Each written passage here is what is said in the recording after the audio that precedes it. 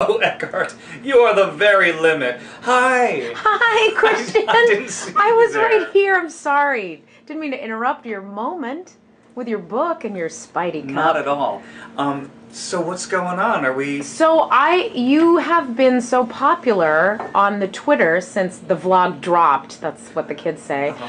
With By the way, this tasted terrible. I just washed it with an old sponge. Go on. You've been so popular with your book recommendation from last week that I thought maybe we could do a weekly segment with Christian Borle. Any ideas? I'm honored. Well, in that case, welcome to what we are calling Christian Borle's BOOKNOOK!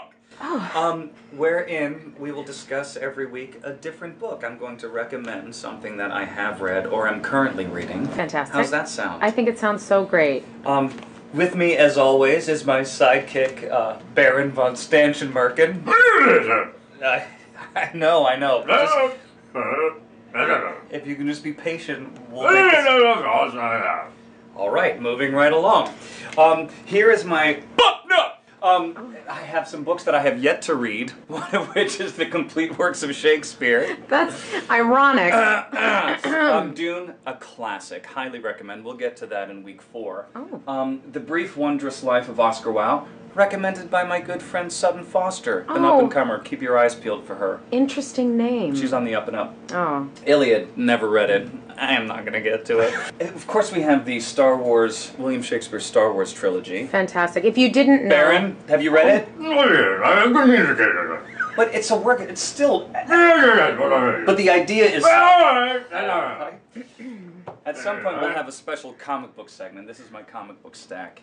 The state of comics is very, very tricky right now. We'll get to some fantasy novels and all that kind of good stuff later, but this week I actually want to talk about, very briefly, about Eckhart Tolle's A New Earth. Fantastic. That sounds amazing. Baron, have you read A New Earth? That's exactly my point. Mm-hmm. He's a riot. Well, he makes a very good point. I've read this book about 3 or 4 times. Have you ever read it? No, I have not.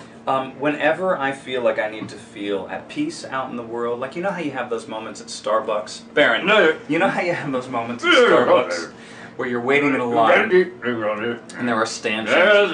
You're standing behind a stanchion and you're going crazy because either things aren't moving fast enough or people are driving you crazy. This is the book that gives me peace at moments like that. Fantastic. Right. Also, it's good with dealing with the ego. Uh-huh. It's great with dealing with that voice in your head when you create a story where you have a fake argument with someone that will never actually happen, but you devote energy to having a fake argument and you get all riled up.